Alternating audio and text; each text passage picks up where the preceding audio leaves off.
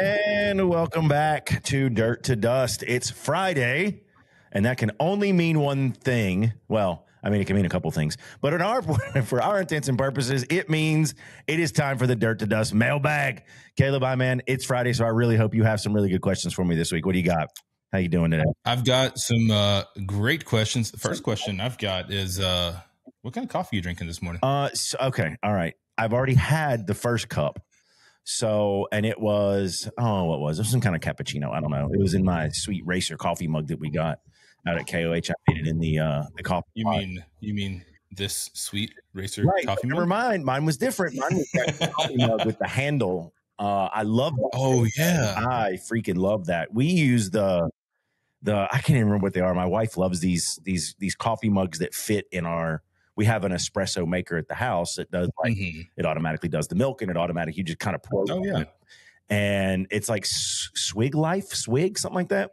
And she loves things, and we have them. But when I came home with that Racer coffee one, I was like, I mean, the Swig is nice, but this Racer coffee cup is, man, it is the truth. But now it's kind of mid-morning, so I've kind of switched to the water bottle. It's like this little flavored water bottle. You put these little flavor things in there, and today I've got cherry limeade, so. Nice. Yeah, I'm still working on coffee number one. It is a local company here called Black Powder Coffee in Mooresville, North Carolina. Very good. Powder. I see what you did. It's pretty solid. I see what you did. Yeah, Black Powder. Right. Yeah, cool. But my Racer coffee cup's special because it's got a drive over mark from the race car. You ran it over on accident. Wait, what? I did? Yeah, it's got a dent in the bottom of the cup because I accidentally left it on the tire and you drove away. And so I got a custom Racer coffee cup for sure. Nice. Hell yeah. But yeah, always good to have a little coffee talk. Nice. Before we jump in. So you know that the OG Racer coffee cup, like that thing I don't even know where that went. I bought another one this year. That's the one with the handle. Okay. No, so this is the OG from the first time I went to Hammers with anymore. I've kept it. They didn't have one this year either. I went looking, and it was some barbecue company, some meat smoking company they started that they were doing on the 20-ounce tumblers. But yeah, sadly, no 20-ounce tumbler. I had to go with a coffee cup. It's been good. So, and I'm going to need it because I think this week we've got some great questions. I'm kind of taking a peek at them. But unbeknownst to you, I just got another question. So I think we're going to have 4. So, sweet. Let's jump right in here and let's get going on the mailbag. When other people see dirt, you see glory. And when you see a vehicle for the first time, your first thought is not how pretty it is, but how much abuse can it take?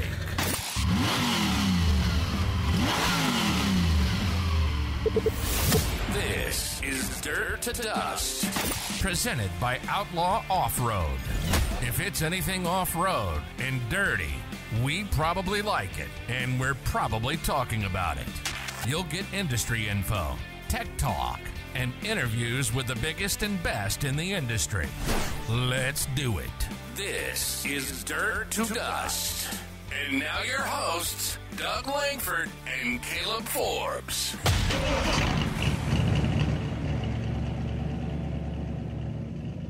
All right, welcome back to the Friday mailbag. Doug, are you ready for some questions? Shoot, let's go. All right, number 1, we've got from Kevin G. This was from the Gladiators Only group. They've come out with some pretty good questions for us lately. He said, "What do I need to do to put the sway bar release from a Rubicon on my Sport?" Oh, okay, yeah. So this has actually gotten pretty popular, where they want to take the Rubicon. So in the JL and JT, it's pretty much the same. It's electronic. It was in the JK2, and you get that from the factory. And the Mojave too in the Gladiator.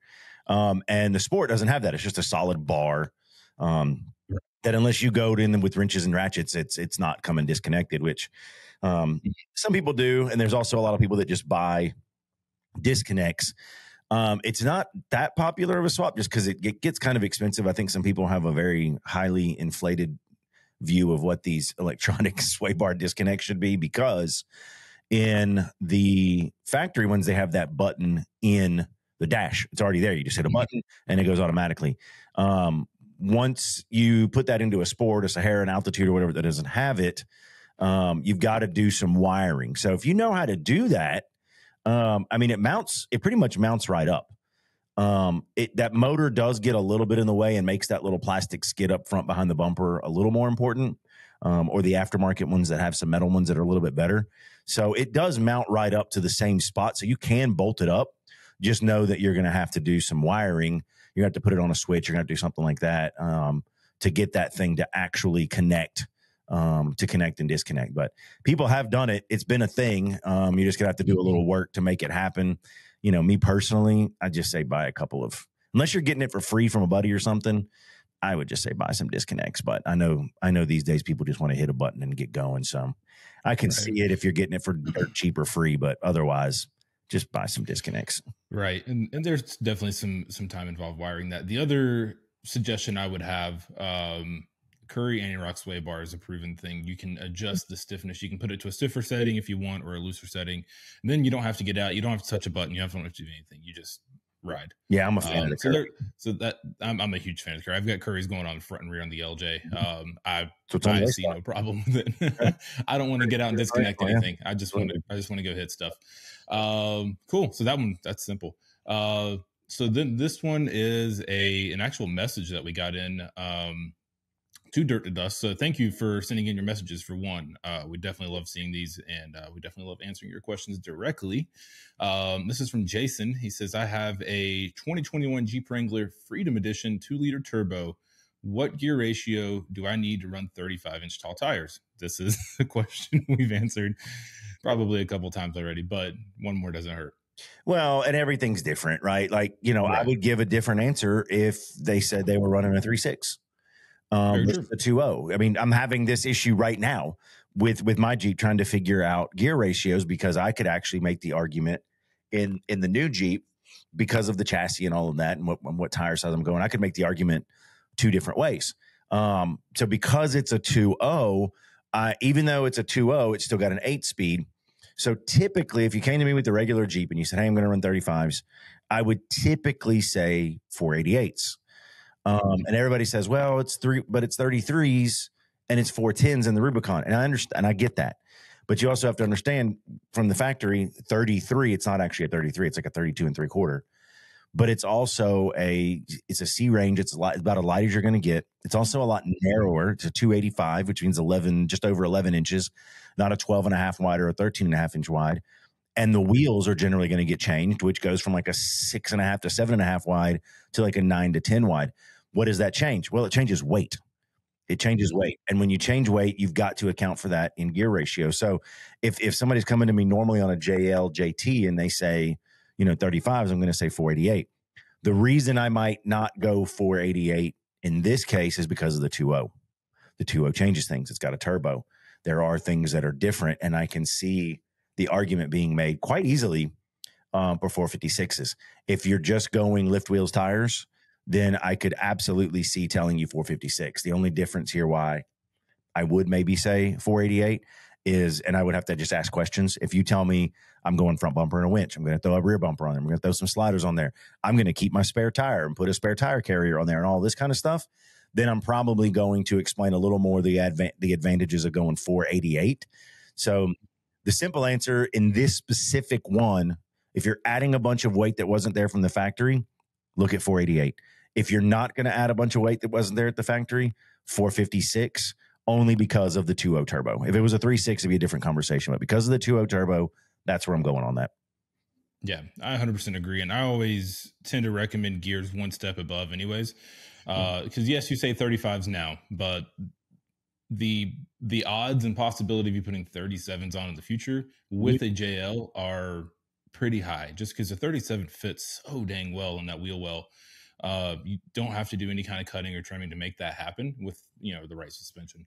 So yeah, I agree. 488s is a good solid way to go.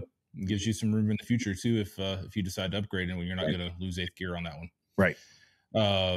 Sweet. Moving right along. So they're easy. These are easy. Today's an easy one.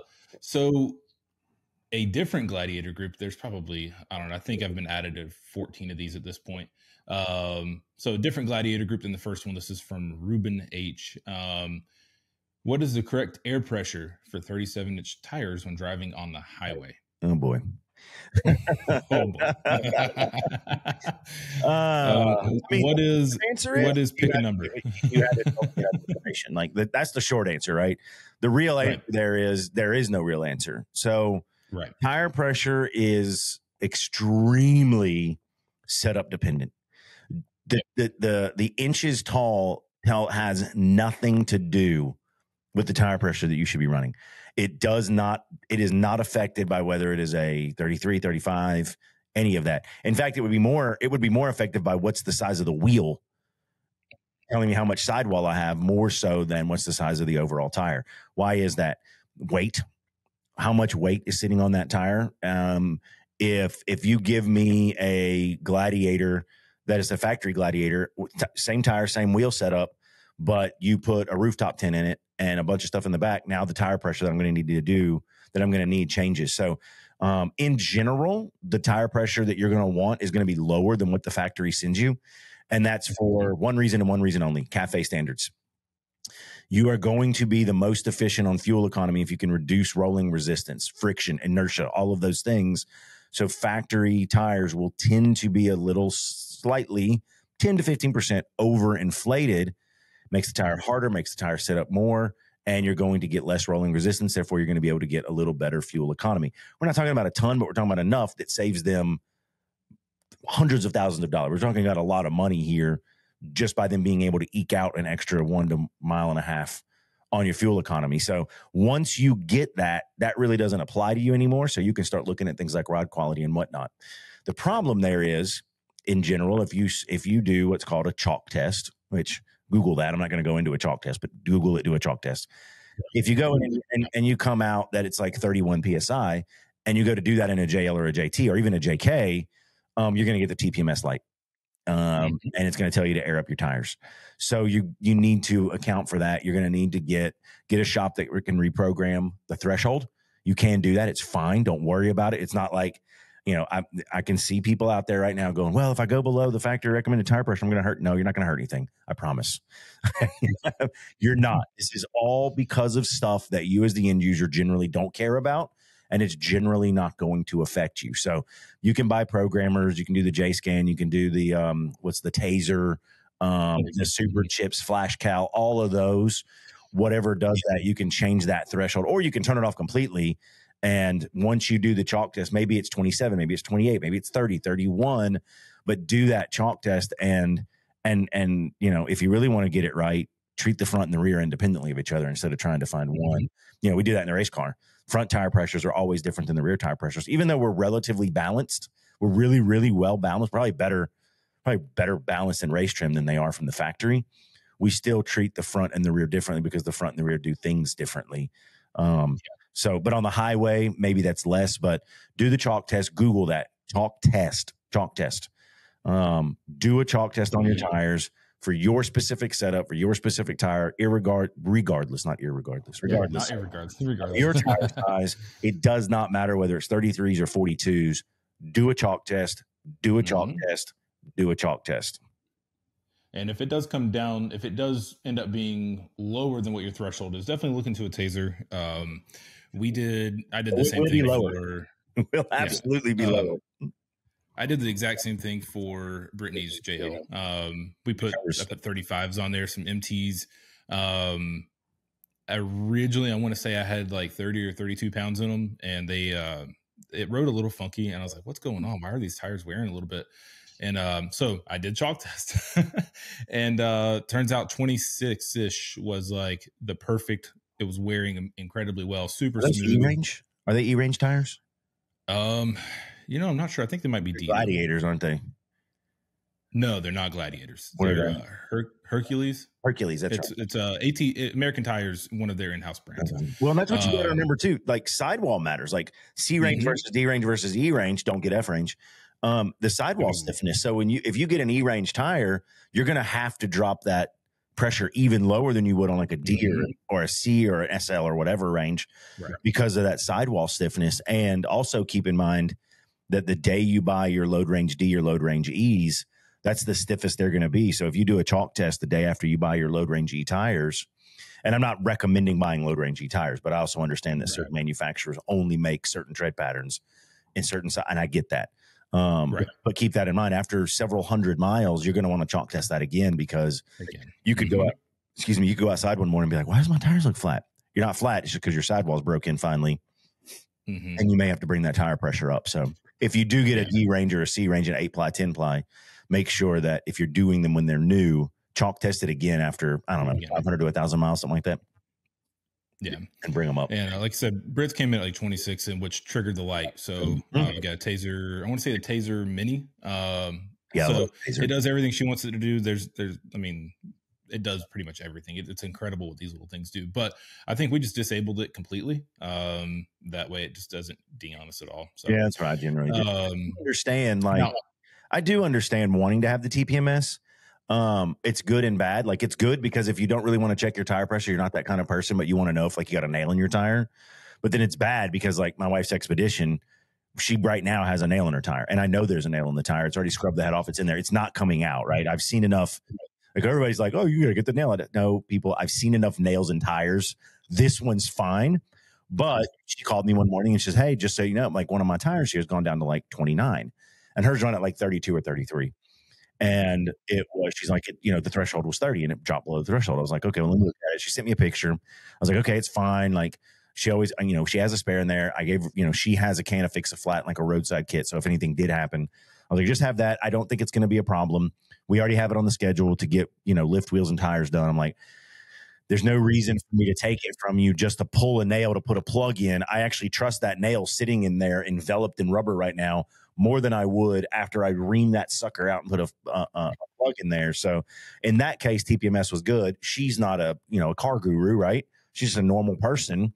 And it at least let her know that there was a situation. She went and she found that. If she wasn't already on the schedule for wheels and tires, she would have known, hey, I need to take this somewhere and get this tire plugged when it's convenient for me versus, being left on the side of the road. So I get the argument for keeping the TPMS system, but if you're that type of person, but also don't worry. If you do get a Taser or a flash cal or a J-scan or whatever, don't be too upset about just killing the system completely. I don't remember the last car. And so in the Taser system, you can kill just the pressure threshold, right? But keep TPMS, and that's what we did. So I eliminated the chime and the pressure threshold, so it doesn't light up your dash whenever we get a flat tire. But she can go through her steering wheel functions and look at tire pressure anytime she wants. So that worked out. God bless. Funny story though, in similar aspect of this question, we had a customer come in. I was at the Charlotte shop taking some pictures. Customer comes in and she said, hey, my Jeep's riding like really, really, really rough. I just got tires put on it down the road. Like, I don't trust those guys. Like, can you take a look at it? It's all over the place. And we're like, oh gosh. Like, so we shake down suspension. We look at everything. Everything was perfectly tight. And we're like, what's going on? And then I look at the tire and I'm like, yo, that thing's riding on about an inch of rubber in the middle on 35-inch tall tires. We checked tire pressure, 54 pounds in each tire. Because clearly it's an F-350 towing 20,000 pounds on a gooseneck. Clearly. Right. And so I was like, yeah, no wonder this lady's all over the road. She's got zero contact patch. So we lowered it down and then immediately she called back, 15 minutes later. She's like, this is amazing. You guys are great. I'm bringing it back for everything. I'm like, yep. Great, thank you. Little things matter. People don't realize it. Little things matter, and I see it every day of people on the so-called Facebook experts. Oh, that's not that big of a deal. You can do this, you can do that, and I just want to throat punch them and say, shut up, just because you just don't know. Like, I am not a doctor, right? I know that I am not a doctor, so I am not going to try and diagnose you, even though I know how to Google and use WebMD. That does not give me the right to diagnose a serious medical condition or anything like that. But for some reason, people think that they're off-road doctors, and I just think it's both equal parts funny and annoying as crap at the same time, because these people get on their keyboards and they've had this one experience, or their buddy's a mechanic and they just think they know everything, and you're like, dude, you're actually going to get somebody hurt, or you're actually going to make somebody think they wasted all this money when they didn't, or make them spend money when they don't need to, and they're just there's what's that? That's the thing from the movie back in the 90s, whatever. I see dead people. It's like I feel like I see dumb people all the time. Oh, hey, hold on, we got something. Hold on, we got something here. We got a fourth question. I just got a notice off this week's episode R&D We did the podcast episode. It came out on Wednesday. We just got a comment that came across. I was actually looking at my phone, and I just got a notification from a Sergeant Major Scott on YouTube. He posted a comment and says, Doug, can you talk about the JT Mojave? Yes, Sergeant Major Scott, I absolutely can talk about the JT Mojave. Looking at drive shafts, and in quotations, he puts atoms, and as building it, I've noticed with its suspension, a lot is different or specific. Somewhat true. Mm-hmm. What should you run on a Mojave and lengths? Okay. Well, I can actually answer something pretty quick. I had a JT Mojave. I'm pretty familiar with them. So Sergeant Major Scott, I hope that was an Army Sergeant Major and not a Marine Sergeant Major. That's just me. Sorry. So when it comes to the differences in the Mojave, mechanically, it's really just the front shocks. The mounting hole in the shocks is 14 millimeter rather than 12 millimeter. And that's because of they're basically Fox Performance Elite level shocks that come in the Mojave. The line's a little different because of where they put the resi, and they're not adjustable like the Performance Elites, but the shock is basically a no CD adjuster Fox Performance Elite, which is cool because they're rebuildable. They got the bigger shafts, all that kind of stuff. So they're good shock. They're great shock. But the mounting hole in the bearings, top and bottom, is bigger. So that's one difference. So that's kind of the difference, and they're already kind of lifted. I mean, I say lifted; they're just the higher, and then there's some aesthetic differences with the hood and the cowl and all that. But the rules for drive shafts apply on the front is generally where people look first. Those rules apply evenly across the board, whether it is a Rubicon, Sahara, Sport, it doesn't matter. And a lot of people will say, well, over a certain amount of lift, you got to do it. And that's not entirely inaccurate, but the best way to do this, and this is for you if you have a J2 Mojave, this is if you have a JL Sport, it does not matter. Look at your shocks. Look at your front shocks. If your front shock extended length, so when that shock is fully extended, if it is over 29 and a half inches, you need to think about a front drive shaft. And why do I say think? Well, in the vast majority of JLs and JTs, they have that center axle disconnect. So the front drive shaft isn't spinning. So if you're just on the highway all the time, your front drive shaft's never going to spin, or it's never going to spin. If you go in four-wheel drive and you spin that drive shaft and you actually go to flexing it out, that 29.6 and plus on the shock is going to allow that axle to droop to a level where instead of the drive shaft being like this, it's going to be like this, and this is that joint out of the transfer case. And the more that joint bends, the more you're putting that in a bind. And when you put it in a bind, that's when you start messing with the joint. So, that answer goes across the board. So just look at your front shocks. If they're over 29 and a half inches extended and you're going to off-road it, go ahead and buy a drive shaft. If you don't lose sleep. The drive shaft is going to let you know when it's going, if you're going to go wheel it, because it's going to start clicking when it's in four-wheel drive, and you're going to know, hey, it's time to replace my drive shaft. But if you're one of those people that's like, I just don't want to deal with it, I'm more of a do it now so I don't have to deal with it later. Look at the front shock. If you meet those criteria, you're going to put it in four-wheel drive. Your front shock's over 29 and a half inches extended. Go ahead and get a drive shaft. That's the answer to that one. So that was our fourth question. So easy. I like it. I like getting into more of the technical questions. Hopefully we get more of those. And as the episodes roll out, I expect to see more and more comments on Facebook. Similar to the Let's Get After It episode on Outlaw Off-Road's channel. It's got hundreds of gear comments. I mean, every single day. I can't keep up with them. So I expect to see some pretty cool questions come through once these episodes start taking off. And that they will, because some of them are already are doing pretty great, which I'm pretty proud of. So, but I think that is, Doug, I think that's it for the day, man. Yeah, that's it, man. I got a Friday afternoon to go deal with and go get out and enjoy the weekend before we come back next week and do another episode. I am thinking, based on some current events, that we're going to change it up a little bit, and we are going to do an episode on recovery next week. Ooh, I like it. Yep, we do have Dan Four from Next Venture Motorsports scheduled to interview him next week. So that will be the podcast that comes out on March 20th, that Wednesday. So look forward to that one on the 20th. And I think we're gonna call a little bit of an audible for next week and do an episode on recovery. So everybody make sure to tune in on that. Like the videos, like the channel, like the podcast, all that stuff. Comment up, get the comments in there. Maybe it becomes a mailbag question, and subscribe so you know when these episodes are coming out. We're throwing out 2 a week. So make sure that you're subscribing and giving us that 5-star review on Apple Podcasts. That will make sure that these are getting out to other people because we all know everybody needs to hear this stuff. Everybody needs to hear this stuff, and we're going to keep putting information. So don't forget, like, comment, subscribe. We appreciate you guys coming out. Caleb, man, enjoy your Friday, enjoy your weekend. I will see you next week for another episode of Dirt to Dust. I'm out. You've been listening to Dirt to Dust, presented by Outlaw Off-Road, the premier off-road centers for Jeeps, trucks, and SUVs. Sounds a little bit arrogant, doesn't it? Oh, well. We hope you've enjoyed the show. Make sure to like, rate, and review. Be sure to tell your friends about the show, too.